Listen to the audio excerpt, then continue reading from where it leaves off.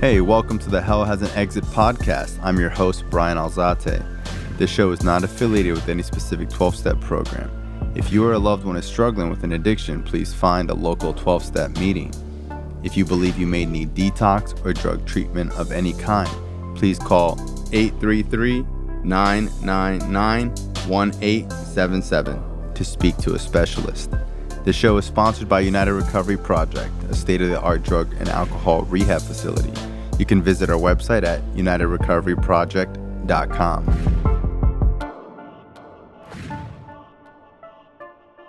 Hey, this is Brian Alzate, and this is Hell Has an Exit. Today, I have my good friend, Garren James. Hi. What's up, dude? How are you? What's going on? I just want to say I love you. I appreciate you so much. Every time I see you, I always feel like this feeling of debt. Like, I know what you've done in my life and a lot of other people's life. You were one of the first people I've ever seen that was like super successful, going to meetings and like making the coffee, you know, and like volunteering at the clubhouse. And that always like stood out to me because it was like, wow, like here's this guy who could be anywhere right now. And he's in the hood handing out waters and hot dogs, you know? Yeah. One of my favorite stories with you is that you were my grant sponsor when I first got clean. Yes. My sponsor at the time, the Mad Russian, used to always tell me about you. He'd be like, oh, bro, this guy, he does this, and he's the man, and he taught me everything I know, and you got to meet him one day. And I remember I was thinking like you were like some like, I just didn't imagine you, right? And I was just thinking like some hardcore drug addict. He's like, oh, bro, he taught me this, and he taught me that, and he used to tell me like, if you do this, you're going to get high. When I finally met you, I'll never forget, like we were speaking at like some county facility. Yeah. You pulled up, I think like a white Maserati or something. Like, I forgot what car it was. I think it was a black Maserati. Maserati. Yeah. You had like white jeans on, you know, and I remember you came out the car probably wearing like Ed Hardy or something. And I remember being like, this is the guy. Right. You know, this is the guy that my sponsor's been telling me about. He doesn't look like a drug addict. Bro, this is because my sponsor was so hardcore and screaming and yelling and talking about like the disease is out doing push-ups and he's going to knock you out. You got to keep your hands up. Here comes, you know, you, and I'm just like, this is the guy that taught him everything. And I'll never forget being there. I was probably a couple months clean because our clean dates are close to each other. Yeah. And I remember being a couple months clean and you stood up and you shared your story. And it was captivating. You're an incredible storyteller. I remember you screaming and saying, lock the doors, lock the doors. Lock the doors. Yeah. We're going to find out. Yeah. And I remember just like listening to this story about like crack addiction and like your mom with the plexiglass. And I'll never forget at the end of it, you said like you could do anything and you can be anything. Mm-hmm. Until today, like when I think about like when people ask me about like being successful or anything like that, like I still think about that all the time. That was one of my main selling points because selling points for recovery. Like you need a selling point, but you kind of do because it's like that's your job. When you're young and there's other people coming in the rooms and they think it's corny, you have to try to convince them that it's not in a way that is going to benefit them, you know? Yeah. The biggest rush for me, and I think where I sort of got that sort of rundown about, it's like you tell your story about the depths of how low you were, and then just let everyone know, no matter what, no matter how low you get, like you can come out of that. Mm-hmm. You can, because the desperation, I remember laying on the floor of the Broward County Jail, thinking I'll always be a hopeless, helpless drug addict. I will always be. And I accepted that. Mm-hmm. And I hated myself, truly hated myself. And then to just get that love from everyone and get somewhere and just try to convince someone else, like you can get somewhere too. I really got all that when I first spoke back at a Department of Corrections run treatment center. Mm-hmm. And I'm sitting there with the 80 men and I'm looking at them and I just remember that spiritual awakening sitting there. It was, I don't know, people talk about spiritual awakenings and they talk about, I don't know, like you're on a mountain somewhere and you think of someone with their legs crossed and floating. Yeah, you think of it like a meditative state or something. Yeah. But for me, my spiritual awakenings are always in the dingiest places. At this Department of Corrections run treatment center, just sitting there and just feeling that gratitude of, wow, I made it. Mm-hmm. And being able to project that onto everyone else. I have 7 felony convictions. I have dual diagnosed. At one point, I told a therapist I should be on disability. To get past all that, it's something that you have to share with people. Like you want to just grab them. Were you like this though? Because I have a lot of friends who are so shameful about talking about their addiction, and like maybe like how they grew up, or when they get clean, they just don't want to tell people they're addicts. They don't want to talk about how they used to smoke crack. They kind of like, they're shy about it. You know, they just don't want people to know. They're insecure about it. They don't want to tell everybody. And like, not everyone's okay with telling people their story. You know, when you first meet them, I think in the beginning it flips. Well, there's a difference in audience. Obviously, I ran a business that I was on a bunch of talk shows, Dr. Phil, 2020, Nightline News.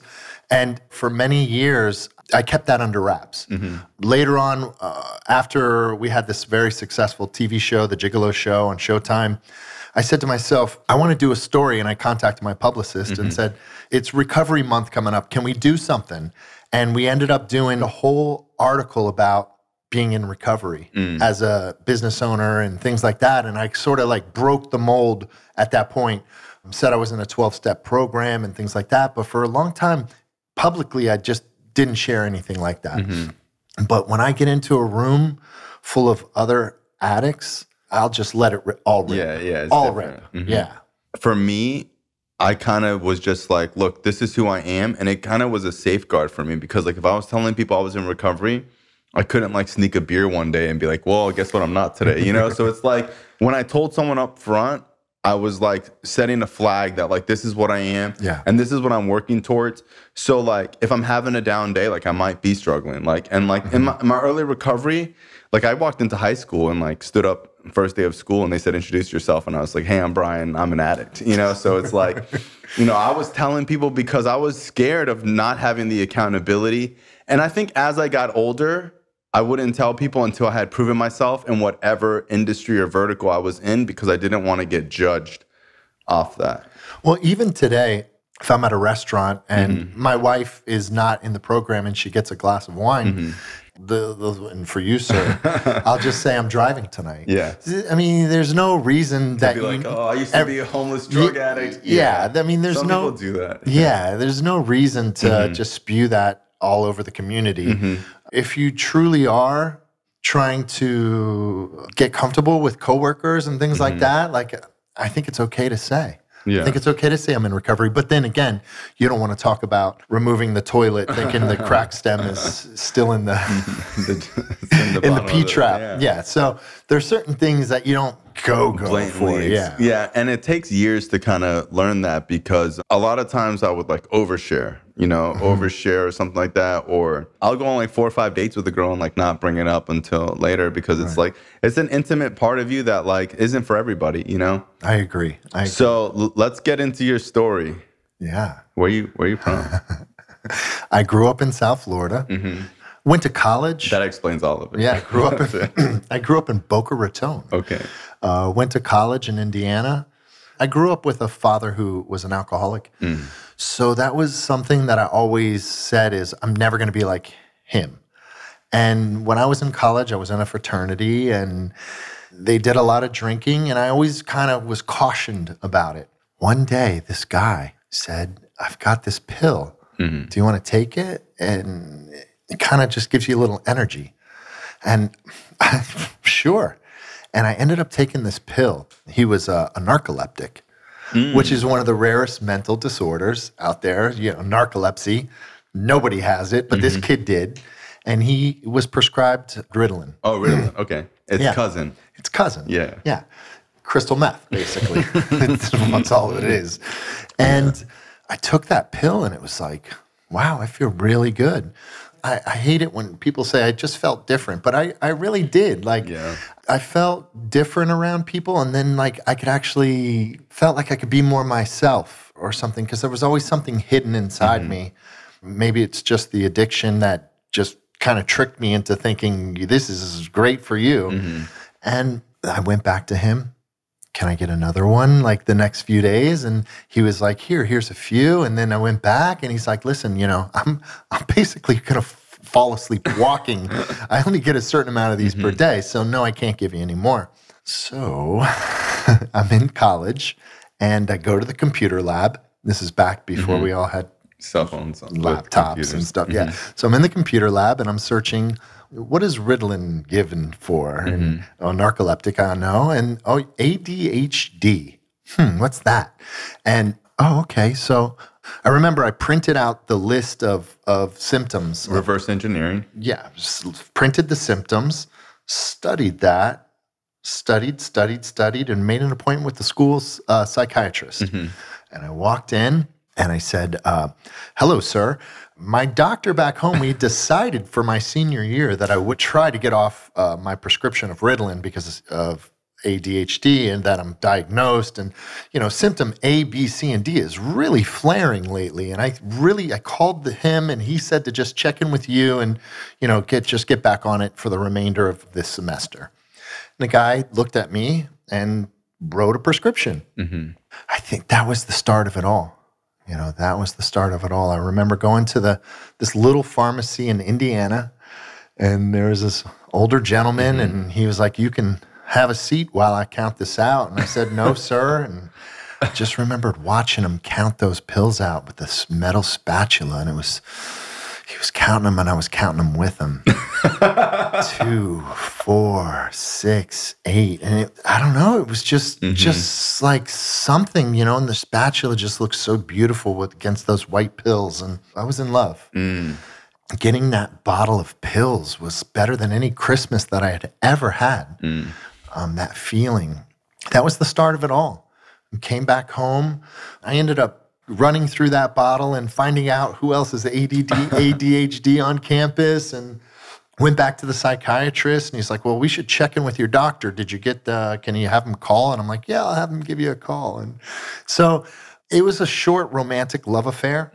And then I came home from college and got a corporate job. It was just like a little fling that I had. When I came here, there was no psychiatrist I could trick really, or, while I'm not in school, ADHD or anything like that. And it kind of was just over with. I was at a party and someone had some cocaine. I remember thinking, well, it's got to be like that Ritalin stuff. He gave me a little, and the same thing happened. I went and I said, well, where do you get it? I'm in the computer lab, basically, back in the computer lab. Where did you get it? And he said, oh, this guy in the hood, we're almost out. Shouldn't we go get more? Like, I'll drive. I want to meet the guy. I didn't say all that, but I wanted to meet the guy. And we just drove through. And I remember the guy's name is Earl. I'll never forget the guy's name, Earl. And we went through, and he bought the little whatever, and I said, I'm Garren. I'm gonna need your number. I can swing back by. Yeah. Is that fine? And he's like, yeah. So from there, it just went down, and it just never really stopped. I had a few things here and there, and this disease is so cunning, baffling, tricky.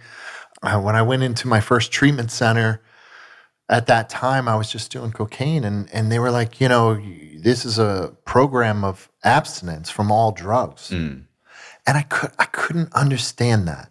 I couldn't understand that because I used to drive up to Midway Road and go off into the farm fields and pick shrooms and eat them right out of the cow patties. And I was like, especially today, it's like everyone's on shrooms and ayahuasca and all sorts of things. But this was a while ago, but still I just couldn't understand the concept that I wasn't allowed to ever have a shroom again. And it was so peaceful and fun. There was no obsessive compulsive spend all your money and craziness. And it seems real over the top when you're like, well, I only have a problem with this substance. Yes. Why are you going after all these innocent substances? It would be like going to somebody who's like, hey, you're eating a lot of sweets. We're going to have to get rid of all the food. All the food. What do you mean? Yeah, even water, it feels like that. It's like, what do you mean? How am I supposed to live? I can't smoke weed. I can't even drink a little bit. Right. I know I have a problem with this cocaine. Right. It seems absurd and it doesn't make sense. But every single addict has that hurdle. I think every single person struggles with what do you mean complete abstinence? What Right. do you mean even drugs I don't have a problem with, I can't do? Right. I remember thinking like, I've only done crystal meth like once or twice by accident. I thought it was like cocaine or something. But I remember thinking like, not even crystal meth? Right. Like, I don't have a problem with it, Right. but I still would like to do it sometimes. Going back to mushrooms is so funny. As recently, like I'm on the Apple News or something like that, and Talk about it. And there's this big article about how it's really beneficial to PTSD and it's beneficial to everything. And I was laying there and I was like, man, I wonder if I should try microdosing. It sounds like it's so beneficial. And, this is with 14 years clean. It's like there's always something inside my head that's going to try to wiggle its way in to convince me that I should do some drugs. And it's crazy. And even people who aren't in the program, who respect your recovery and think you're doing great, will tell you like, hey, you could do mushrooms. I mean, it would help your addiction more. Right. Maybe you wouldn't have to go to so many meetings anymore. Maybe you wouldn't have to even do anything. This could be it. This could be it. Where I wouldn't have to go to meetings. I can just microdose and like my life mind is is beautiful. like, so you're telling me that if I do enough mushrooms, I can smoke crack. Like that's literally what I think is like, so then I won't be an addict. Right. I remember my sister had surgery and she was taking these painkillers. And I was like, well, like how many did you get? She's like, I don't know. I was like, what milligram? Did you not know? Yeah, did you not look at it? She's like, well, I don't want them. And I was like, if I wasn't an addict, I would have taken them all. And she goes, that's why you're an addict. Right. Like if I wasn't an addict, I'd be doing them. And she's like, well, that's why you are. I even shared in a meeting because it was starting to get to me. Yeah, you kept thinking about it. Kept thinking about I should try this microdose thing. It's being prescribed. It's this, it's that, it's this, it's that. I mean, I used to love mushrooms. It's the newest wave. Maybe instead of doing a depressive medication, I could just do a little microdosing. Right. Because that's what they do. Which is like instead of Prozac, now you could take these micro mushrooms that are such a minuscule amount. Right. It's not even really mushrooms. Right. You know? And you're just like, well, people take meds. I just know that I'd get these microdoses and I just wouldn't. I'd break that barrier Of being clean. I'd break the barrier of being clean. I'd take the one, I wouldn't feel it enough. And I would take another and another. And then I would take, if there's a kit of 50 microdoses, I would take them all. Yeah, and that's my thing is that I never took sleep medication. I know a lot of people do. But I was always like, what if I take one and I have a bad day and I'm like, I'm just going to take a whole bunch today. And just because take a nap. Yeah. I don't have, if you go in my fridge, I have no snacks because I eat them all. I can't even control sometimes I go to my friend's house who have kids and they have Oreos. Like, you don't wake up in the middle of the night, just eat these all. And a lot of them are like, we do, But it's like, there's something in me that I have this I don't know if it's like a weakness, but there's something in me that just says, just do it all. Just do all of them and just overeat, you know? For me, it's like, I feel like God, the universe has given me this second chance and I need to be grateful. And for me to not be grateful and try something else or to ruin what I have going for me is not worth the risk. Even if it's a 0.001%. Let's say if you microdose, you might relapse 0.0001%. It's not even worth it to me. It's like, what am I looking for? Like, what am I looking for? Really, you're just looking to get high. Yeah, I'm looking to get high. Like, what can I not accomplish? And I struggle with this too, because ayahuasca, I was listening to the Mike Tyson thing. He's talking about ayahuasca, DMT. And I've done so much psychedelics as a kid. You know, the last time I did LSD, I actually got tasered by the cops. So I probably shouldn't be doing LSD or psychedelics. But it kept coming up. I having this feeling.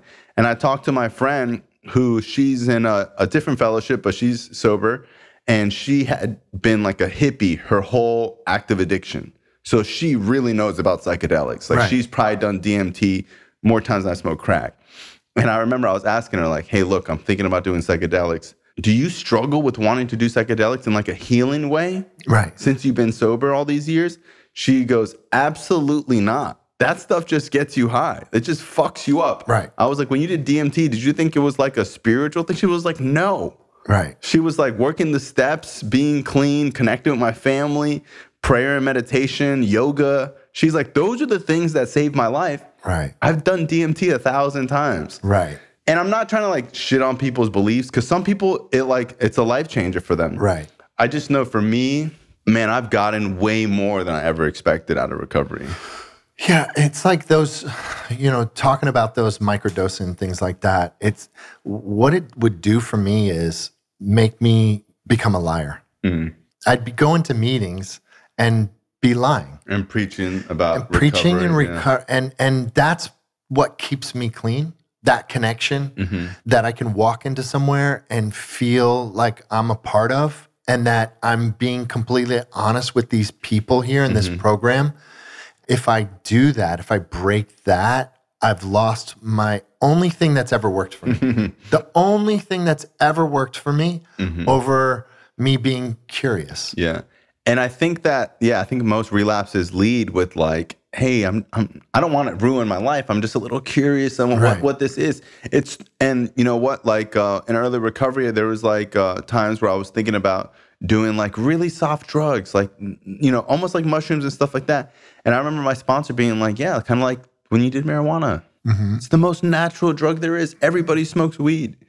And you got addicted to it. Scientifically, it's not even addicting. Right. It's like they've done studies that you can't get addicted to it. Right. And you smoked it every single day until you found another harder drug. Right. So you're able to get addicted to things that aren't necessarily addicting. Marijuana wasn't in it. And marijuana is normally an innocent thing for most people. Right. And for addicts, even with marijuana, we become dysfunctional. I agree.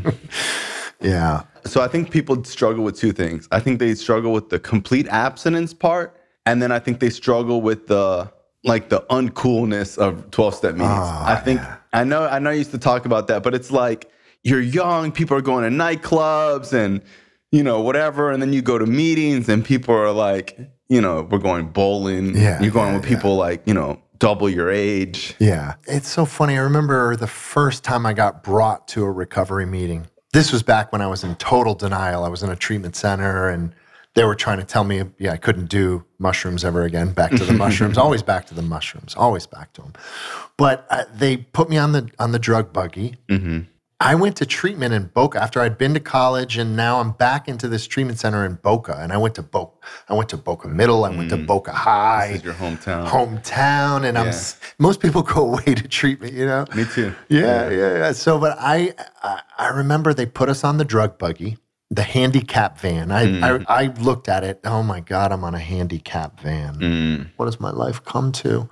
And I slid in the middle, and they brought us to this place in Delray called the Crossroads Club, which is not the one that's current, but there's the one before that. Got off the van, and there's a bunch of people outside smoking. I looked over, and I saw a guy, and he had a T-shirt, and it said like a 12-step picnic. And I said, oh my God, that guy walks around town saying he's in a 12-step program. Goes to Publix. Dad, can I get a sub? By the way, I'm a complete failure. I failed using drugs and alcohol. I'm in this 12-step program. We had a picnic. I could not believe that they had T-shirts for this thing. You're going to really walk around. Promote that you're an addict. Promote that you're back then a failure. Yeah. A failure. Because you got to remember that prior to me becoming an addict, if someone is an addict, that I never had the concept that there was a disease. So really, they were just failures. It's almost like somebody with a T-shirt that says, I have 15 felonies. Correct. It feels the same thing. Like, you're proud of that. You're proud of have all these felonies. Right. I'm not to say that, maybe you shouldn't have felonies and, things happen, but you're going to wear a T-shirt that says you have 20 felonies? Right. You might want to keep that to yourself. Keep it to yourself, yeah. So at the time when I just didn't understand anything about addiction, that was one of the first things that I just could not believe those people did. Anyway, I ended up getting into recovery, and I was working at an art gallery, and I went to an area service meeting, and my sponsor was doing the area convention, and he was the president. He hated it when I called him the president. There is no presidents. He was the chairperson for the committee. He said, you work in an art gallery.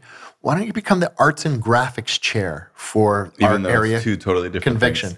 I'm like, man, I sell art. I can't make it, you know. On a computer. What are you talking about? But he was my sponsor. And I looked at my sponsor, and he said, he gave me the nod. And I was like, yes, of course I'll be the arts and graphics chair. Looking for more ways to save this spring? HelloFresh is cheaper than grocery shopping and 25% cheaper than takeout. HelloFresh keeps your taste buds on their toes with 40 recipes and over 100 seasonal and convenience items to choose from each week. With so much variety, there are options for everyone and every lifestyle. No worries if you're not a pro in the kitchen. HelloFresh's foolproof recipes arrive pre-portioned and easy to prepare in just a few steps. After a long day of work, HelloFresh is what you need. Use HelloFresh.com/exit50 and use code exit50 for 50% off. Plus your first box ships free.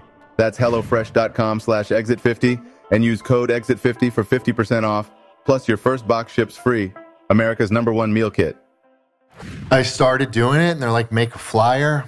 And I was like, oh shit, I got to learn how to make a flyer. And then I made a flyer. And then, okay, now you have to make this magnet, you have to make a design, you have to make the theme and logo. And I made this theme and logo, and the merchandise committee got it. And so the day of the convention comes, and I'm walking around the convention, and I walk into the room.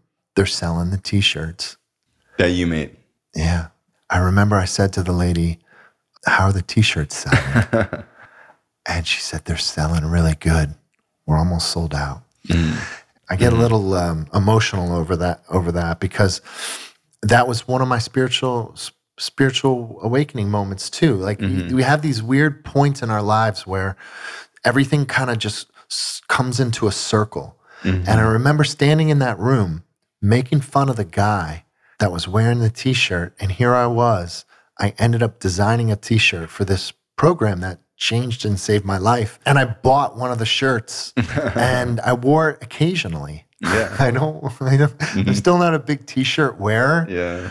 Those types of things, those types of moments for me is just so special in this recovery. And the thing is, so like when people get clean, they don't understand why you need to go to meetings. Dude, the meetings is like the beginning of it. Right. There's conventions and service committees. And like, if you never did service, you wouldn't have had that experience. And it's like service is so broad. You think it's like making the coffee. There's so many things you can do and so many experiences. Yeah. And it's like staying clean, you're not having that experience. There's so many things you need to do. And it's like in active addiction, there's times where my mom was crying and I felt nothing.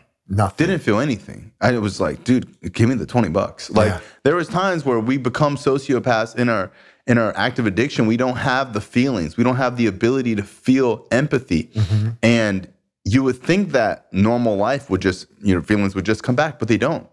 And it's like when I started to do service and put myself in these scenarios, I started to have connections really deep over some of the most it could be someone buying me a sandwich that I would cry about, and it's like you start to unravel your feelings again, and it's not going to happen just by being clean. No. Talking about service, so I always did H&I, and for anyone that doesn't know, you bring a meeting into a hospital, institution, jail. So I had so many felonies, 7 felonies. So every year I would apply to go into jail. That was always my goal. I would go into treatment centers and this and that, but I always felt like I'm pretty loud. I'm pretty captivating. Maybe that's the word. I don't like. I just feel like jail's a good place for me because I'm not so meek that I would be boring them. We do good in jails. Yes. Yeah. So for people that don't know, like when you go speak at a jail, you have 2 minutes to win them over. Or you gotta go in there and bring it. These are people screaming, "Go fuck yourself." These are people that are like, "We don't want to fucking hear it." You ask them to do the readings, you're like, "You read it." Yeah. In jail, you got to remember that it's not a treatment center. They're not there to get help. They're there because they got arrested. So you have to bring this magic right away and hope that one of them that's sitting there that got arrested, let them know like there's another way. And that's when like it really is selling, because it's like you got to think about that one guy in there who's so turned off to the program. Yes. He's more of a criminal than an addict in his mind. He doesn't even think he has a problem. He took a left turn and didn't turn on his turn signal, and the damn cop. The damn cop pulled him over. Yeah, if it wasn't for that damn cop, I wouldn't have gotten caught with the pills. And they're angry and they're aggressive and they're in there with all this testosterone. And it's like when I was speaking at this convention with like 300 people at Clean and Free in Washington, this guy was like, "Hey man, have you spoke at a convention before? You're the main speaker." And I was like, "No, I haven't." And the guy's like, "Hey, you know, some people bomb." This is what this guy said. You were like, "Bro, I spoke into Broward County Jail. I'll be perfectly fine, right?" He's like, "A lot of people bomb up there. A lot of good speakers can't do it." And I remember being like, "Bro, like I'll do the jails, right? Because I've done H&I for so, right? We're H&I guys. Yeah. Hey, I owe you that forever, because you made Alex that way and he made me that. I am like, I will go speak at a prison right now. Hit me up. Yeah. Like I will speak anywhere. I'll pay my own flight. Like I love speaking at prisons. Yeah. Because not to toot my own horn, but not a lot of people can reach those prisoners. And when I go up there, they look at me the same way I look at you. They're like, "Oh, look at this kid. He probably never spent a day in jail," which I really haven't. But when I go up there, I get a round of fucking applause. And when you get a round of applause by criminals, it's better than anything. It's the best feeling ever. So I was able to speak in a jail, but I was never. So for every year you would apply, and then you could either get approved to have your own meeting, or you could get denied. For 6 years, every year I applied. I applied every year at the convention, because there was a person you could sign up. All of a sudden, I get an email that said, "You're approved." And I go straight to the H&I committee, bring my little letter. "Where's the jail meetings?" And they said, "There's a Thursday at 8 p.m. C5. And I was like, "I want that meeting, please. I just got approved. I have this much time. I've been in jail." I didn't even know where I was. I was like the Conte, but I didn't know how far it was or anything. I didn't even care. So I get there and I see, oh, this is the same jail that I was in. I was in Conte.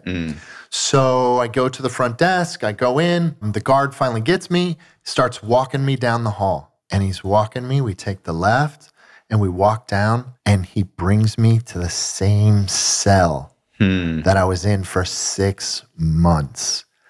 Do you know the feeling that I had walking into that cell? Like, I didn't even remember the numbers on the doors. You felt it. But I mean, it's like when I applied for the meeting, it was the only one open that I could get. It was like C4 or whatever. It was just a couple letters. To walk down that hall and be like, "Wait a second." And we walk down, and he stops at the same pod that I was in for 6 months. And I walked in there, and man, that was like such a feeling to persevere that much to try to get a jail meeting. And then all of a sudden, just randomly getting the same cell that I was in. And man, I used to bring that meeting in, and I used to fire it up. And it was just like the feeling that you get when they're actually happy to see you. Yeah. It's incredible. And they start to respect you, and they start to like you. And it's the same people in the pod. So like there's times where like they come in and like they don't know who you are, and they're skeptical, and they're talking shit to you. And they're seeing like what you're going to say, because they want to press your buttons. And then it comes to a point where like, man, I've done a Dave M, who does Conzi still. Like I've done his meeting. When we walk in there, they're already doing the readings. By the time we get in there, the readings are done. They got coffee waiting for us. They're asking us if we want anything. When it's over, they're shaking everybody's hands. "Yo, thank you for coming in." I don't think like we can save people, but there are some people that do H&I with so much attraction, not promotion, that it makes such a difference in the way the message is carried. Well, yeah, I think once you get into the program, you'll find your niche. And the enthusiasm. Yeah, because you'll find your place, because I have the convictions.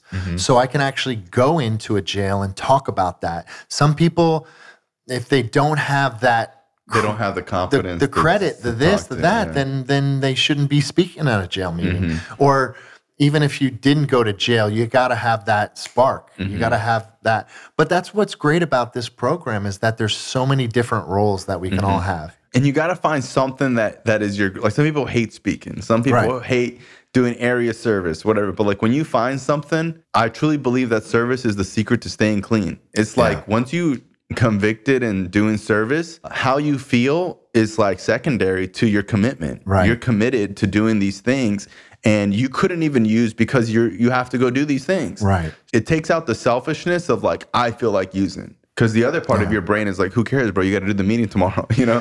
The thing you talked about me doing coffee, for some reason. Concession stand. Well, I used to do my time or donate at a real at Clubhouse, but it's you know, like you said, it's not in the hood. It's in the hood and whatever. But I like doing it at a specific meeting, at a home group or something, because that means that I can't forget it as much.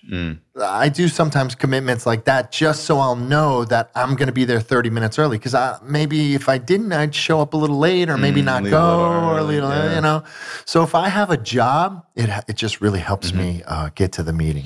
And it's accountability. And it's like, I apply that in everything I do. There are times where I hire a personal trainer. Sometimes I'm like, dude, I'm more in shape than this guy. You know? Right. But it's the accountability partner. Accountability. You know, when I say, hey, dude, I'm going to pay you $50 to work me out at 5:30 in the morning. Well, I can't just be like, I don't really feel like it. Cause It's $50. Now it's $50 and I said I would be there. Yeah. And I don't want to be the guy who cancels. Yeah. So it's like, you know, and it doesn't seem like that would make a difference, but it all adds up. I think what I've learned in recovery is like the power of compounding.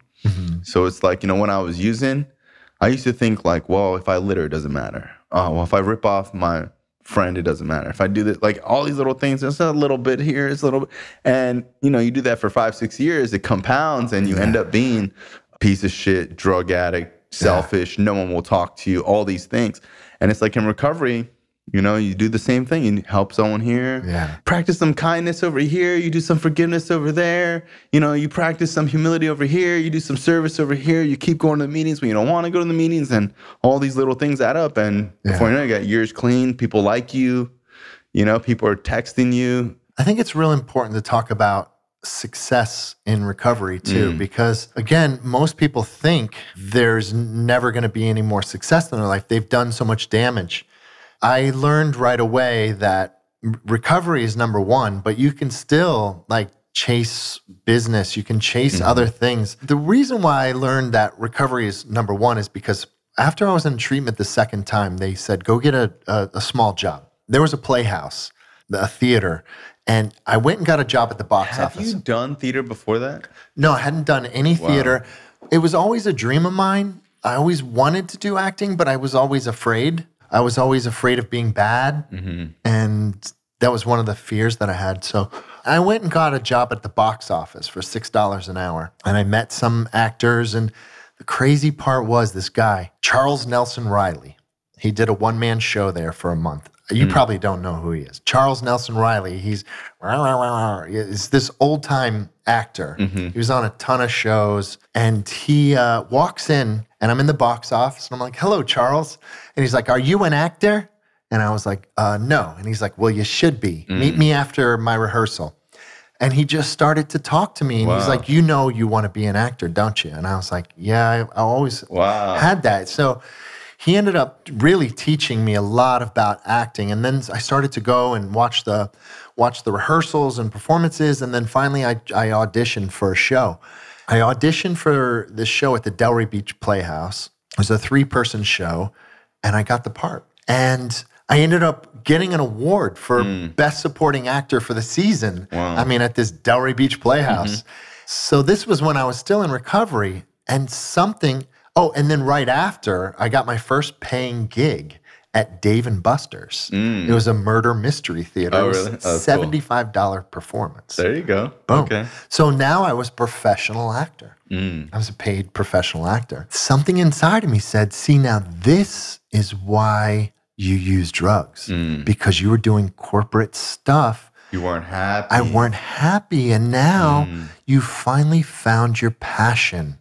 So now you won't want drugs or anything like that again. And maybe even if you did, you would be fine. Yeah, you're not going to cycle out of control now.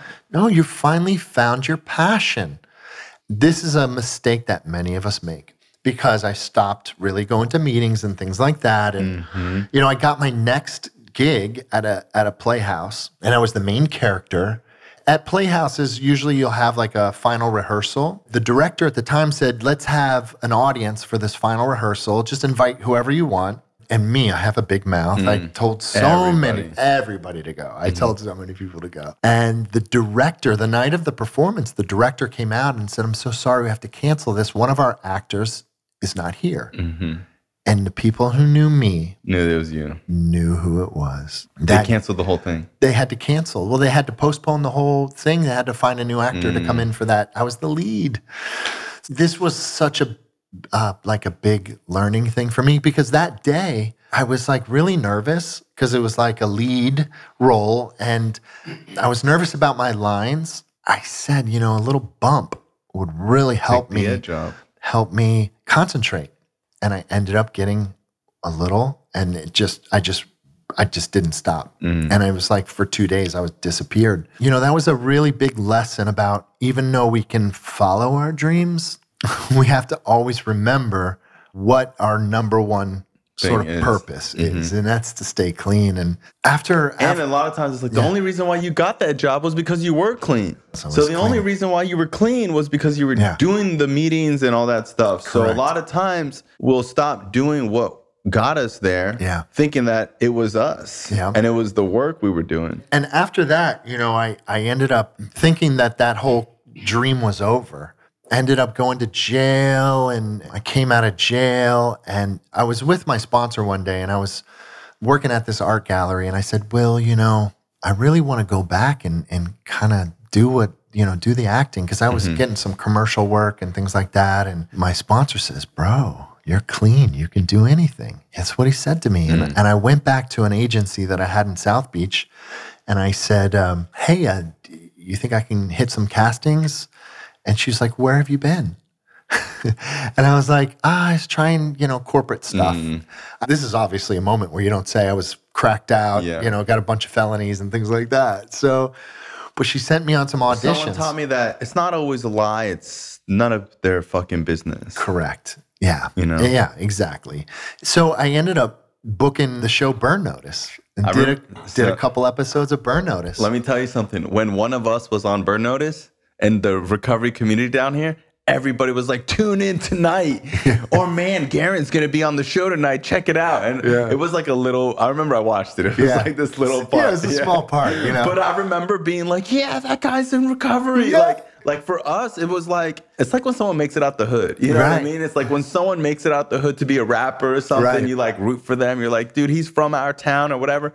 When someone in recovery becomes successful, the recovery community is like, we champion you guys, you know, we really cheer you guys on. And, you know, I had to tell this story too, because I then got a part in a movie and I had to go to LA. This was like really scary for me. So I was in LA. I actually had my own trailer. I mean, it was like a mini trailer. There was like 6 little compartments. But you had your own. I had my own. And it had my name on the door. And I went into that trailer and I called my sponsor. And I was like, I'm so scared, you know?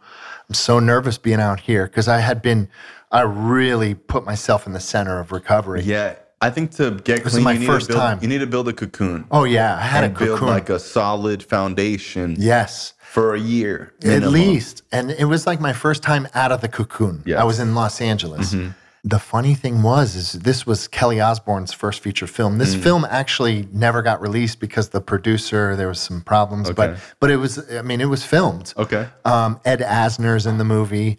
At some point, I think it'll get released. Okay. So I start chatting with Kelly Osbourne on set, and I was like, you know, I can probably say this because I know your brother publicly says he's in recovery, and I'm in recovery, and I don't know if you are, Kelly, but anyway, I just wanted to chat with someone about that. And she's like, you know, my brother will be here for lunch. Why don't you sit with us? Oh, wow. So here I am in LA, and I have lunch with Jack and Kelly Osbourne. And Jack is talking about how he got his cake. And I'm sitting here talking about recovery. The point of that story is you can find recovery. Yeah. Just like you find drugs. Just like you can find drugs. It's almost the same thing.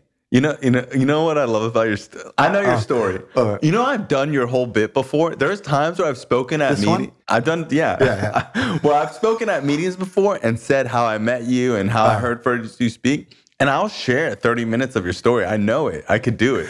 Yeah. And I remember you were talking about, like, you know, I was in this foreign country and I didn't know how to speak the language, but I knew how to do the thing. And you just look for the guy doing the heads up. I remember. And it's almost like in recovery. It's like, so I remember being at a family get-together with no drugs. And it was like hundreds of people at this family thing. And I found like the one cousin who does coke in the bathroom, you know? Yeah. And I remember when I had 5 years clean, I was on a cruise. I didn't even know. And the girl that I was dating at the time was like, what do you want to do? And I was like, I think I want to find a meeting. She was like, we're on a fucking cruise ship. Right. And I was like, there's got to be one. And I remember she looked at me like I had two heads. Yeah. I didn't know that there was some on a meeting, but I just knew that like, we were like, I was going to get to one. This is before Zoom, right? Like, I was going to find one drug addict and read out of the book with them or something. And I remember I looked it up. There's a church on almost every cruise ship. Yes. And every day at like happy hour, they have a meeting. They did. And I remember I went over there and it was me and like two other guys and we had a meeting. Yeah. And it's like, what you're looking for is looking for you. Yeah. So I always tell people, like, it's easy to spot a yellow car when you're thinking about yellow cars. Yeah. So it's like when I'm thinking about recovery, I'm finding recovery. When I'm thinking about drugs, hey, I'm finding drugs. And when I'm thinking about success and I'm thinking about my business or I'm thinking about, you know, growing and expanding, I'm finding opportunities because I'm thinking about it. When you tell yourself, nah, it's not going to happen, that's the first line of defense. Yeah. You know? That sort of thing, too, is like when I was going to start this crazy business, this TV show and the Tyra Banks show. Yeah. I remember calling my sponsor and I'm like, should I do this? And he's like, you're clean, you can do anything. And this character, Garren James, that's not even my real name. Garren James is a character that I created. And I really learned that from the people in the rooms about fake it till you make it. I created the character Garren James because my real name had so many felonies. So you didn't want people looking you up. All that, yeah. Yeah, it makes sense. So I created this character because I knew who I was and I didn't want to be judged for who I used to be. I wore this watch on purpose. This is a fake Breitling. Oh, wow. It's a fake Breitling. I remember when I was early in recovery, that fake it till you make it. And I don't really care about watches. I never have. But I knew other people did. Gotcha. So that's why, Garren James bought this fake Breitling. Wow, that's crazy. Fake guy, fake name, fake watch. And I ended up just because I bought a real Breitling, but I still have this watch. Wow. And it still reminds me. You've had that since the beginning? Since the beginning. Wow. Since I got out of jail. Wow. And it still works. It's a great fake. It's like it was a really high-end one. Hey, it still works. And one time it broke and I took it to the jeweler and he even fixed it for me. Wow. The point in that story was, fake it till you make it. So when I started the treatment center, I was making six figures doing motorcycles. The treatment center took like 9 months to open. I was supposed to be working during those 9 months because the new company who bought it was going to use me to buy motorcycles for them. And they kept telling me like, next month we're going to start buying.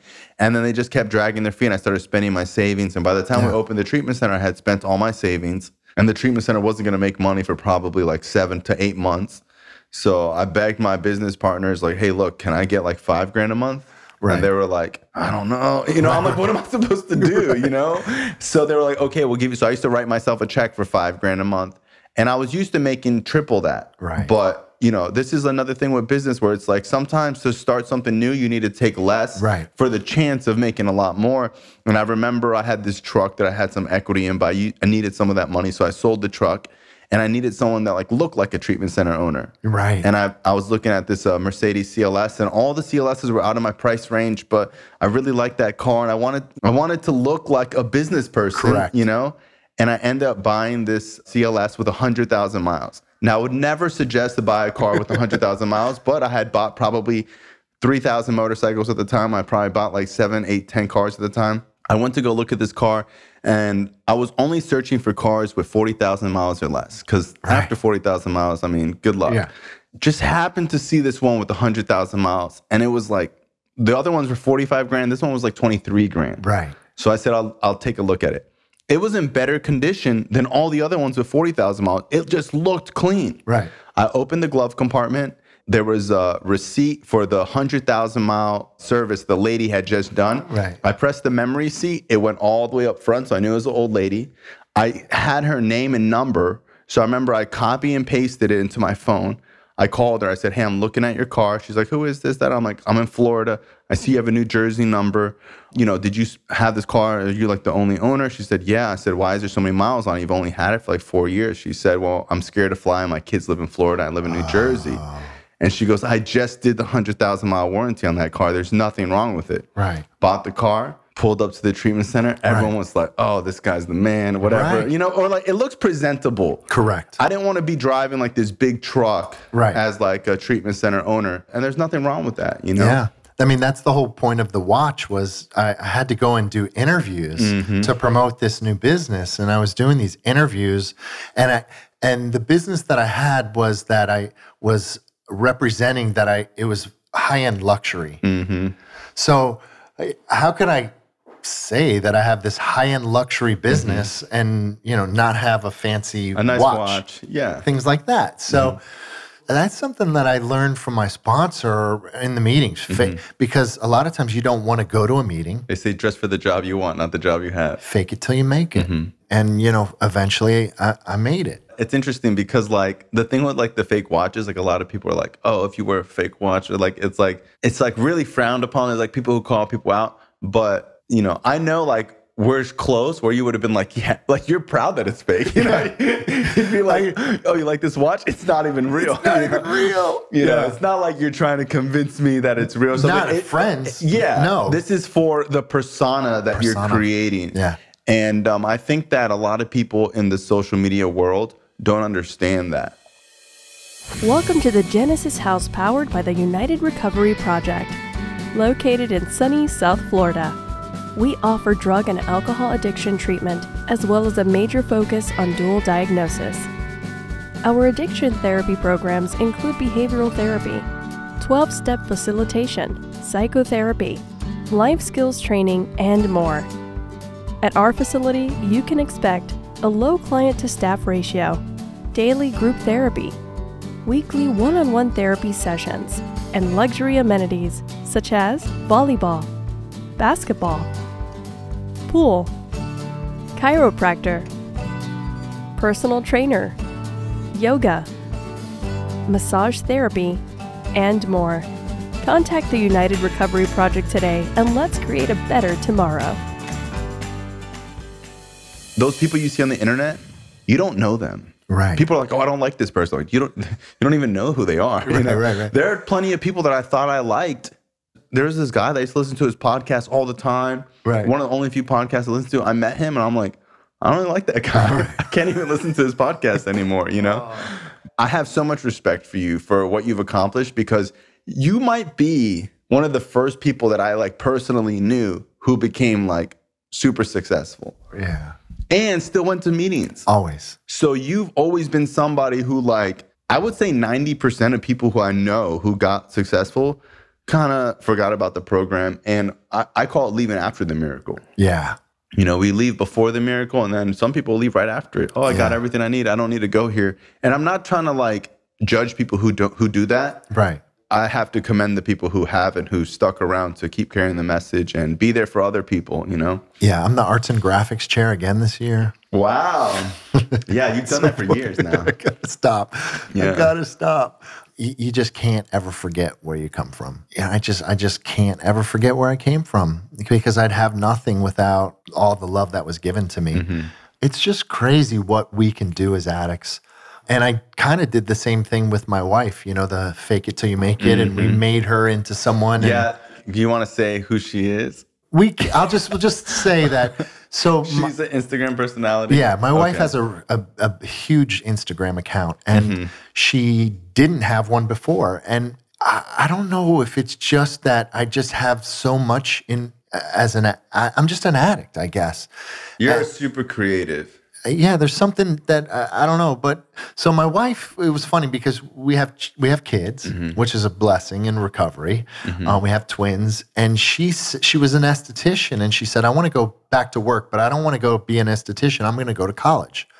And I looked at her, I'm like, you're going to go to college? Okay. And we were friends with a girl who had a big social media. She was dating one of my guys. And I said, we're just going to make you a social media star.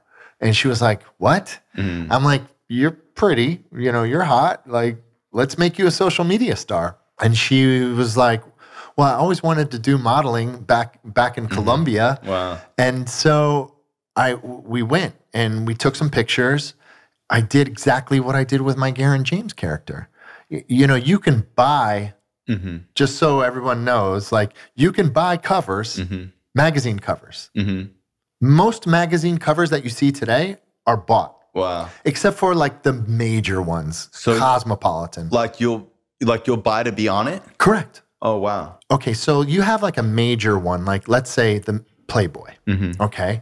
There's Playboy Canada, Australia. Playboy Australia, New Zealand. I was talking to this girl, and she's like, I'm on the cover of Playboy, and like I was so happy for her. Right. As Australia. Correct, which is paid. Okay. I don't mean to blow up her spot. Yeah.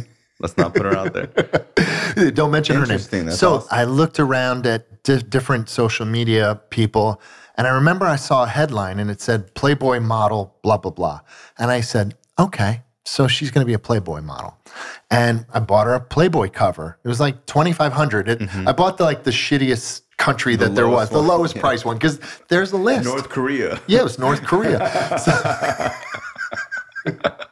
So $1,500. And then you could get a Maxim somewhere. So I did like 2 or 3 covers, right? And then I called up my publicist and I said, Francie is on Playboy. And she was like, oh, really? Let's so run an article. She called podcast people in New York, and she went on DJ Woo Kid. Oh, wow, okay. She got her on there because she's a Playboy model. We just made a character. She became, she's the character. She's a mom at home. So we made this character, and I've never been on her Instagram. She's not married. She doesn't have kids.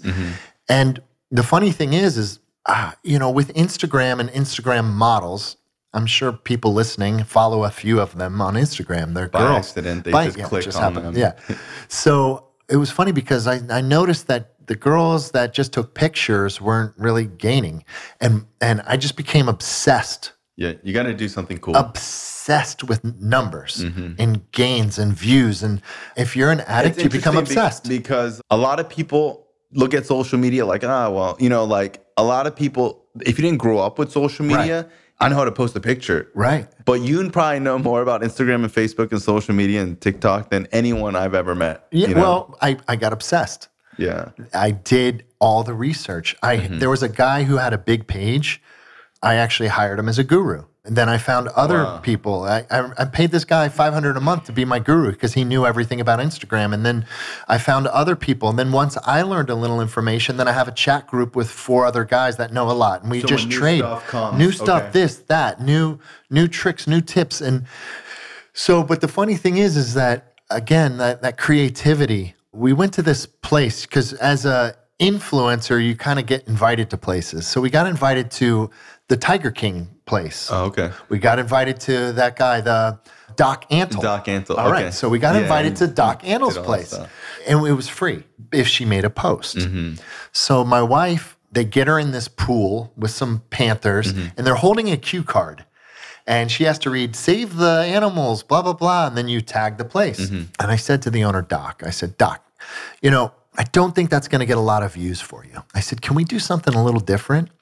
And he was like, well, what do you have in mind? I said, well, Bubbles the elephant, what if we put a little jelly on her butt and she's, maybe talking to you and the elephant sniffs her butt or something? He's like, okay. I said, it's going to get you more views than her, talking. Reading a cue card. Yeah. Reading a cue card. He's like, okay, let's try it. So we went and put some jelly on her butt. Elephant didn't do anything. And he said, the elephant really likes these mints that I carry. It's kind of a way that I train the elephant. Do you want to try something else? And I was like, of course. He's like, if you put the mint in her bra. I bet you Oh, go in there. it'll try to sniff it. And he said, all right. I said, yeah. I was like, that's brilliant.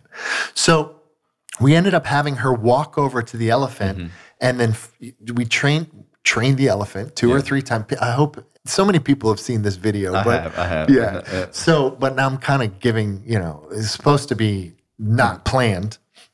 Anyway, it was totally planned because she walked over, we taught the elephant, and then once the elephant knew, I said, okay, you ready? Action. I said, action. She walks in. She's like, can I get a picture with the elephant? Can I get a picture with the elephant? And then the elephant's doing this, and then she screams, and I go, oh my God, in the background. We posted it on Instagram. That video went on World Star, Barstool Sports. Wow. It went on the David Spade show. Was that the beginning of being viral?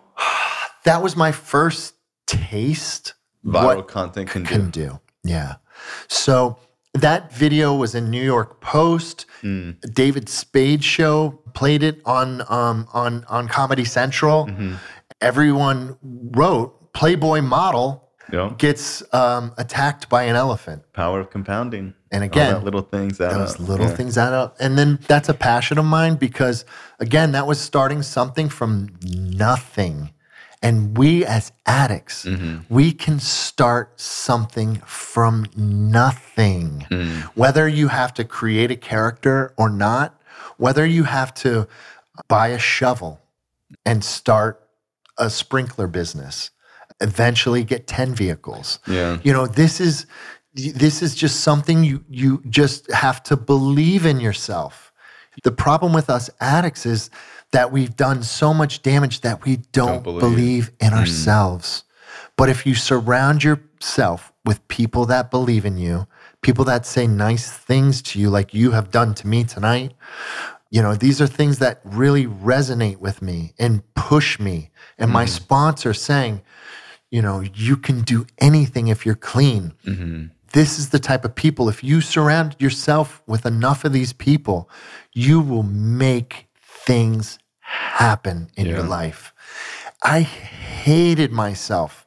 I truly could not look in the mirror. I was so happy that in jail, the mirror was kind of wavy. It wasn't a real mirror because I truly couldn't see myself because I hated to look at myself. Me too. Today, I can honestly wake up, brush my teeth, and smile at myself in the mirror. I love myself today. Once you have that love, we can do anything. Yeah, it's like part of being successful is having like this obsessive drive. Yes. And like as addicts, we have that times 10. Times 10. What we don't have is the self-confidence and the belief. And then our addiction ruins everything in the middle of it. Yes. So we start to believe that we can't do anything. Correct. Because we get high and we never learn the lesson. And we never learn anything. That's why people are 40, 50 years old getting clean. They're still like these little kids because they're stuck in that cycle of not learning the lesson in life. I just want to talk about what's going on with you now. I know you had like a new show coming out. I was on a Netflix show. Oh, okay. Yeah. But I mean, that's a crazy story in itself. But I just got interviewed for that show, Gunther's Millions. Gunther's Millions? It's about the dog that's a billionaire. It's on Netflix. It's not really about me. Okay. But I was a part of the dog's journey at one point. Okay. There's really a dog that's a millionaire? Billionaire. Million. No, it's million. Million. Millionaires. Yeah. Gunther's Millions. What does the dog do? The dog bought Madonna's house a long time ago. Who has the dog talks? The dog does not talk. But its owners talk? It's the dog owns the money. Okay. But the dog has trustees that help make decisions for it, but it's all in the interest of the dog's happiness. The dog. Oh, wow. Oh, yeah. That's crazy. Yeah. So back in when I was in Milan modeling, I got a call from a friend that the dog needed someone, and I was clean at this point, but it was like 27. It was in between some of those treatment centers. The dog needed someone to go on the Italian talk show because there was a boy band that the dog wanted, so that they created a boy band. But my friend couldn't make it to Italy, so I went on as a pretend member of this group. Okay. And it was so funny because they said, we're going on a talk show, and I was like, I don't speak Italian. Yeah, like what could I say? They're like, just hold the dog. Wow. And we'll do the talking, but maybe say like, they gave me a sentence to say at some point in Italian. I forget what the sentence was. But I went on like the equivalent of Like Letterman? Oprah Winfrey. Wow. It was the largest talk show in Italy. It was like an Oprah Winfrey there. And I ended up sitting down with the dog and smiling in my little boy band outfit, holding the dog as a big German shepherd, just smiling. So, I mean, I got interviewed as part of that whole story on the Gunther's Millions. But it's not my show. But it's a great show to watch on Netflix for sure. It was also interesting to see the whole Gigolo show blow up. Yeah, that was good. It was pretty popular for a while. It was good, yeah. How many seasons did it run? Six seasons. Wow, 6 seasons. That's not easy to do in TV. No. That's crazy. That show was crazy because, again, I faked it till I maked it. I went on the Tyra Banks show and I pretended that I had, I went on with the watch and agency. And so then I got a call from the producers of Showtime. It was so funny. They're like, well, we need the guys and the clients. Do you have them? I said, of course I have them. Yeah. Hung up the phone. You're like, what do I do? I ended up, it's pretty, I guess I can say it. What I did was I ended up going on Eros. First of all, I had to find and make my site real. So I went on Model Mayhem. I ended up contacting guys. Hey, I have this, companion agency. Would you like to be one? And built up the men for sure. But then the clients slowly came. Prior to this, it's like a myth. It's a myth. For people that don't know, it's like Deuce Bigelow, male gigolo. Right. Like that exact thing in real life. It's like, on what planet are women hiring male companions? Right. So, but the funny thing is we started to really get clients. But to convince a client to go on TV show, like a woman, successful woman, to say that she's paying companions, never wouldn't happen. I wanted the show to happen, and I ended up going on different things like Eros and things like that. And I would say, "Hey, we have a TV show. Would you pretend to be a client? They're paying like $500." And she was like, "Okay." And I'd say, "All right, I'm going to have the producer call you, but remember." You're a client of the agency. That's all you got to say. So that first season was me pulling strings to make it happen. Yeah. Wow. Now, then they had proof of concept that worked. The producers didn't know. Wow. They didn't know that they weren't real clients. They thought they were real clients. Wow. So, but then what happened was the show, the first season was so good, I ended up putting a little MailChimp on my website. Do you want to be on the Gigolo show? Because I knew my real clients really wouldn't want to be on it. So but someone else might. I had a mailing list because then they became fans of the guys and really just wanted to meet the guys. Of course. So I had a mailing list and people would put their email in, and then I didn't know if there was going to be another season or not, but I was going to be prepared. And so when they announced we're going to have another season, Garren, we need the clients, I just did an email blast. Hell yeah. And I had 20 clients for them. They're like, you're the man. And I really love that show because I could give concept ideas. I mean, it's a reality show. I don't know if you guys know this or not. It's staged. Reality shows are not real. They're not real. They're in the sense that reality shows have a theme. Okay. So that part's usually not real. But what happens during that scene is real. But you do get some guideline of what you're supposed to do. Yeah, like when you watch like The Real World, right? I'm sure it's more than them just sitting in the house watching TV because no one would watch that. Correct. So they have to create drama. You're right. If it's not automatically happening. Yeah. Right. So yeah, creative consultant, which I was on that show, was what's funny. What's this? All right. That's another thing you do because a lot of girls that are Instagram models online, they're not funny. They're not funny. They're not doing anything different. They're not like you guys are funny. You guys are funny. You guys are interesting. You guys do stuff with like Supreme Patty and like all these other like people. And it's like you guys are not in a box. Yeah, I love that. Oh, so yeah, the reality show. Yeah, I'll go back to that because I still love talking about my wife more than anything else. But the reality TV show was just so much fun to do. And it really, again, I faked my way onto that, and it really made my business very successful because part of my contract was I wanted my agency name to be said. In every show. Not Awesome. it was like at least half the episodes. Okay. Yeah. The names. Still have the agency? Yes. Cowboys for Angels? Yeah. Okay, Yeah. we'll say it. Yeah. And it was so funny too, back to like I always wanted to be an actor or whatever, this and that. And it kind of just never happened for me. But I ended up having my own show. Yeah. You know? It was like just the way the universe works is amazing.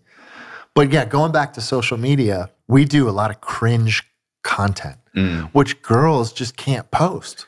Girls can't post cringe. I've had girls be like, my social media sucks, da-da-da. I'm like, dude, this girl just dressed up as an alien and walked through fucking Aventura Mall. Yes. I'm not doing that. Exactly. Okay. Well, go take the same picture everyone else does. I don't know what else to tell you, but it's like, I really commend you guys because it's like, not everybody can do that. And like, I know you guys like outside of that. Yeah. And you guys are so normal. So it's like, you guys are so normal. My wife is so normal. I know. It's so funny. I could imagine that when she does it, it's almost as if like somebody who like my friend Carl has kids. Right. Carl's a tough guy. Yeah. But he's able to dress up like the Ninja Turtles and play with his kids for 2 hours. Yes. And he will. I love Carl. Hey, thank you. I love him too.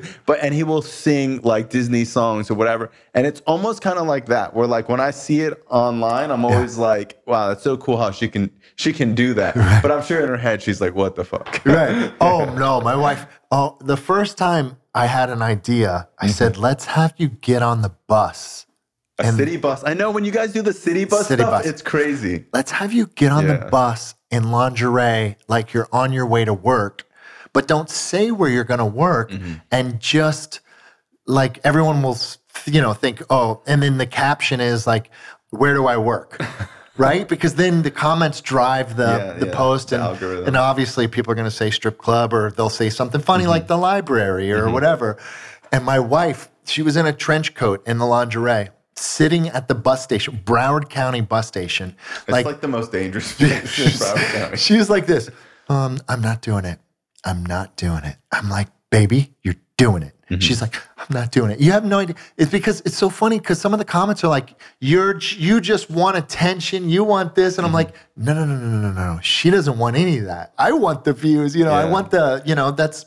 Yeah, people don't say I'm building a business. Right. Like this isn't like I'm not like trying to get attention or whatever. A business, like a brand. I'm building a business, and I think in a couple of years you guys had multiple millions of followers. Yeah, we got up to 11.6 now. Yeah, which is insane. 11.6. Yeah, she's crazy. She has the 1,123rd largest Instagram account out of the billion of users. So we're almost in the top. Yeah, we're almost into top the 1,100. 1,100. Yeah. So we're almost in the top 1,000. But again, this is a character we created. And I just want to say that a lot of times people look at successful people and they're like, oh, well, I see how much you guys work. Yeah. I've hung out with you guys and seen like it's just nonstop. Like there's so much work that goes into it. Like every reply to sometimes I look at it, I'm just like, this is insane. Because I've seen you guys replying to every single comment and the messages, and it's like you guys have done such an amazing job with it and made it so fun. Like it's really cool to see it. I love it. It's my own little personal TV show, and my wife is my muse. Yeah. I love her to death. And she's my muse. And again, I just use that drive of addiction. If I'm clean and I focus that, I got obsessed with growing an Instagram account.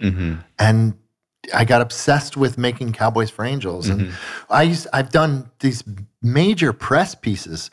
I did a full hour on Dr. Phil. Yeah. I did a full episode with Juju Chang on Nightline News in 2020. And you know that I'm shitting my pants prior to the episodes. I went on Tyra Banks' full episode. But you know what? What I would do is I would prepare. Whatever your job is, if you're prepared, like whatever it is. But for me, I'm literally going on Dr. Phil. Like, and it's a lot. They film it live. There's no like can you cut? I mean, it's not aired live just in case someone says some bad words, but you're not going to be, it's filmed. You're not telling them what to put. No, you can't say like, can you guys cut? You know, can you cut that out? You know, for something like Dr. Phil, I remember I watched many episodes. Like I went on YouTube and I just watched episodes. And I ended up seeing how he interviews. Correct. And I wrote down questions I thought he may ask. You're a reverse engineer. You know that? You did it with the prescription pads. Yes, everything. Phil. I remember I wrote down about 25 questions that I thought he might ask. And I wrote a paragraph for each one and edited each one until it was just this amazing answer. Amazing answer that sold my brand. And then I would go in front of the mirror for, it was like for 10 days. And I would spend 2 hours a day standing in front of the mirror. And I'd ask myself the question until I had it down fire. Like there's no me, like earlier saying, what was that damn magazine article? Yeah, you had it all. I had it just on fire. And when I went on Dr. Phil, the question would come and I'd be like, yes, I knew he would ask that question, and just boom, fired off and smile and, you know, fake watch and all and suit and stuff. And, you know, again, this is actually believing in myself again from the love of people in the program. Yeah. Like I said earlier, like watching you stick around and do all this service and like all the success you've had. Because sometimes I feel like I'm the only one. Not to say that like I'm so special, but like sometimes I go to meetings and I see other people, but I don't see too many people with like 10 plus years clean making the coffee, you know, or like, you know, excited about the next convention. I have friends with years clean that are successful, and I'll be like, hey, you going to the spiritual retreat? And they'll be like, yeah, okay. Like a joke. And I'm like, no, I'm serious, you know? Which is coming up this year. I know you used to be a fan of it. Are you going? I went last year. No, the Keys. Oh, the Keys. Oh, the one. They're doing it in the Keys now. Remember they didn't do it for like 7 years? Oh, well, it's the Sugarloaf. Well, no, it's a different campsite now. Are you going? Yeah, April 27th. You got to go. I might come. Yeah. With my kids. Yeah, you should. Yeah, bring my kids. And I do want to say that I know you personally, and out of all the things you do, seeing how much of a committed dad you are is by far the coolest thing. Yeah.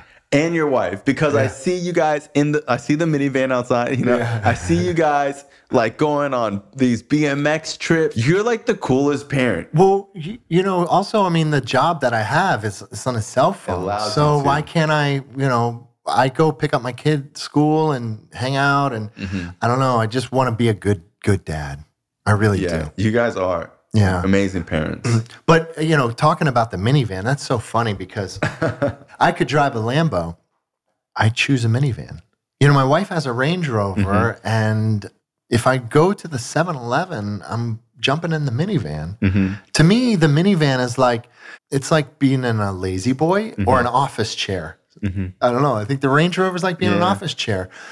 But the minivan just represents to me like my family. Yeah. And that's what's the most important thing. And I don't know, I love a minivan. The one time I got a little upset was I was going down to South Beach picking up a friend. Okay. And it was actually someone with a huge Instagram. It's like, so, you know, and my wife has a huge Instagram, and I was on the Gigolo show. It was after all of that. And I pulled into the valet, and the guy's like, rolls down the window, and he's like, are you Uber?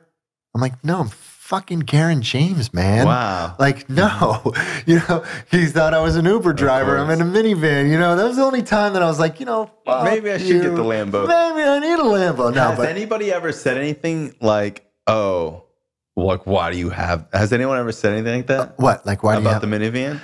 My wife, when we go out, might think something. No, we have to drive the Range Rover. Yeah, we have to. That's so funny. She won't let us go down to South Beach in my minivan. I have a Prius, right? Yeah. And I remember I was going on a date with this girl, and she was pretty Instagram famous. Yeah. I was gonna take her in the luxury car, and I'm like, you know what? I'm just gonna pick her up in the Prius. Picked her up in the Prius. Never said a word. Didn't care about the car. Didn't ask why I had a Prius. Right. She was just like, hey, what's up? Good to see you. Like, she didn't even. It was cool to do that. Yeah, that's good. It was cool. Yeah, because... But like sometimes when you drive a luxury car, it doesn't feel comfortable because you're like you're thinking about the miles. You're thinking about curbing a wheel. And like, you know, you don't want to spill something. Dude, that Prius, I hit my mailbox and dented the whole side. I was like, whatever. You know? Yeah. You know, back when I met you, Brian, that Maserati wasn't mine. That was a girl that I was dating. That first time that I met you, that wasn't my Maserati. You know, when I finally started that business and bought my first car, it was a Range Rover. It was used. Okay. It was used, but I bought a Range Rover. And I remember the lesson that I learned was I was having a bad day. Something had happened, and I went in the car to go somewhere, and I was having a bad day. And I said to myself, you're in a Range Rover. You shouldn't be having a bad day. And that didn't fix my bad day. And at that point, I knew that a luxury car, a nice watch, a nice condo, none of that matters. It feels so good when you get it, and then you show a couple people and they say congrats, and then the next day it's your car. It just takes you to wherever you need to you need to go. Like the next day, it's just a car that it's like. But you have some cool cars. That's different. Yeah, I have some cool cars, but I love cars. I'm obsessed with cars. You're a car guy. I make money on most of my cars. Right. What turns me on about a car is like, well, you could buy it at this year, and if it has this many miles, and then you sell it and make more money on it. Like I like I'm not just, hey, give me the sticker price. You know, like, you know, if you buy a Ferrari and you pre-order it 2 years from now, you could drive it for a year and still sell it for what you bought it for. To me, like, that's interesting. Yeah. Not necessarily like, oh, I bought a you don't do it for, and I lost $70,000 on it in 6 months. You're like, you know, I know you. Yeah, you're not.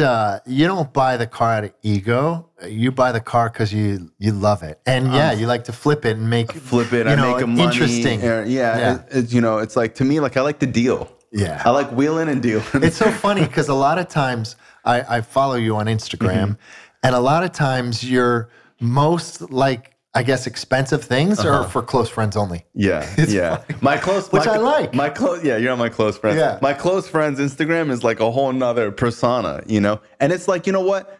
When I became a CEO of a treatment center, I had to create the CEO of a treatment center. Right. Not that I'm a fake or anything like that, but hey, posting memes isn't really professional. Right. Hey, I used to have a meme Instagram. I had to delete it. Right. You know, I want to be taken seriously. I employ doctors. Right. I employ nurses.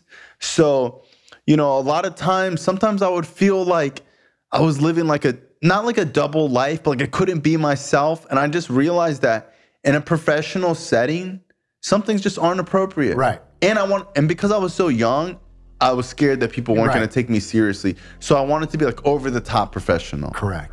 Man, I've had like employees that work for me and they're like, you know, do you ever crack a smile? And I'm just like, you have no idea, you know? But like, they don't know me. They just see me briefly or something like that. And it's like, sometimes I can be very serious. Yeah. You know? So, hey, I want to thank you for coming. I love you so much. It's always good to see you. Brian. I just want to say you drove an hour to be here. You're going to drive an hour home. That means so much to me. I know you're a busy guy. Thank you. All right. Thank you for having me, Brian. This show is not affiliated with any specific 12-step program. If you or a loved one is struggling with an addiction, please find a local 12-step meeting. If you believe you may need detox or drug treatment of any kind, please call 833-999-1877 to speak to a specialist. This show is sponsored by United Recovery Project, a state-of-the-art drug and alcohol rehab facility. You can visit our website at unitedrecoveryproject.com.